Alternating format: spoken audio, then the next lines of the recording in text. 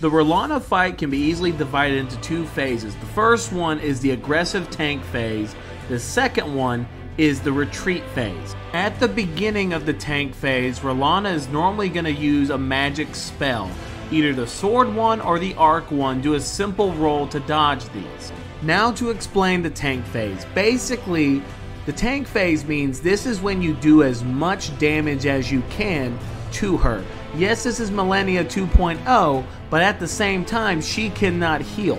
Now, she will do a lot of variations of the same combos. So sometimes there's just 3 hits, 4 hits, 5 hits. Sometimes I felt like they were 6 hits. But if you time them right and don't spam your rolling and keep close and use jump attacks, she will frequently miss you, and this is when you try to stagger her.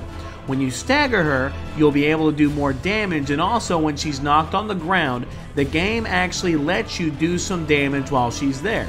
So once you stagger her, get in a quick hit, roll away, and then get ready to kind of continue the tank phase, but there's going to be some new attacks that can occur at this time.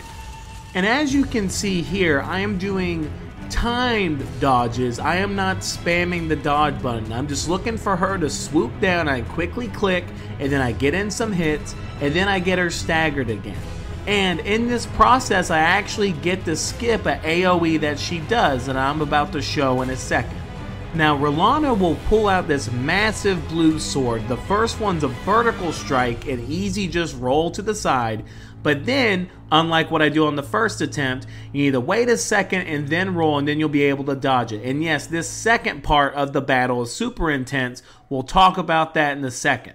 Also, just like Millennia, using a jump strong R2 attack for some reason is hard for her to deal with.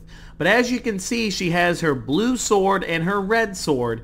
This is when you go and instead of running away, this is when you try to stagger her again. I know she's charging up and she looks super powerful, but you can get a lot of damage. And even if you screw up like I do here when all the fire starts exploding, I still got a significant amount of damage. And now this is when we begin the retreat phase, and we are going to really pick our spots when we attack. Because all of this blue-red sword stuff is almost like an insta-kill or 2 hits and you're dead. When Rellana rises into the sky, be prepared for the bubble attack. The first 2 are going to drop close together, and the third one is delayed. Also, if you time it right, you can go in for a jump attack or regular attack and then get back out of there. But the main thing is, if you get hit by these 3 bubbles, you are pretty much going to be dead. So make sure 1, 2, wait, then 3, and then go and strike. Now, what really sucks is in the second phase, she will use both of her magic attacks at the same time, sometimes with the sword, and you have to like double dodge them. Plus, there's way more little swords, so be prepared to dodge the arch first, then you dodge the rest. Now, after this, you are basically in the full-on retreat, or as I like to call it, stay away phase. This does not mean we're not going to attack, but as you can see, I literally play the whole battle in retreat. So run, roll, just don't spam your rolls. Again, you kind of want a little bit of a delay in between your rolls, but you do this until you see that she's clearly given up and you get an opening. If you go in too quick, sometimes she'll do this little impale stab thing. So make sure she's fully done, then either run and jump or just sprint and just slap her real quick, and then you gotta run away.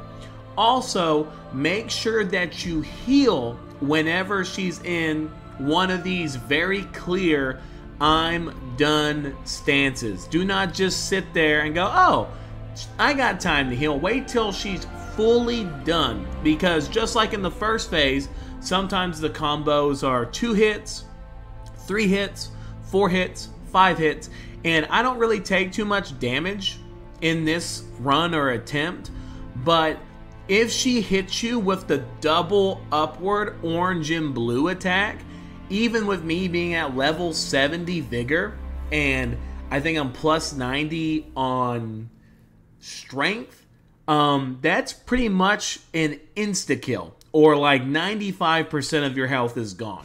So again, retreat, dodge, you go in for a hit and then leave, and then hopefully at some point on multiple attempts, or maybe after one, you get to have an experience like this. Ah, yes! Yes! Yes! Yes! Yes! Alright y'all, I'm going to post my talismans up here so you can see what I use. Main thing is be aggressive at the beginning, but once you get into that blue and orange sword phase, now you gotta play defensive and be very reactive. But I hope this helps somebody out there. Again, if y'all like this, please make sure to like and subscribe. We'll have some other Elden Ring guides and games from other games coming out, so make sure to follow me on other socials and streaming platforms, and then subscribe for more content. Thank you guys for watching. I hope to see you guys in the next one. Bye, and have a good rest of your day.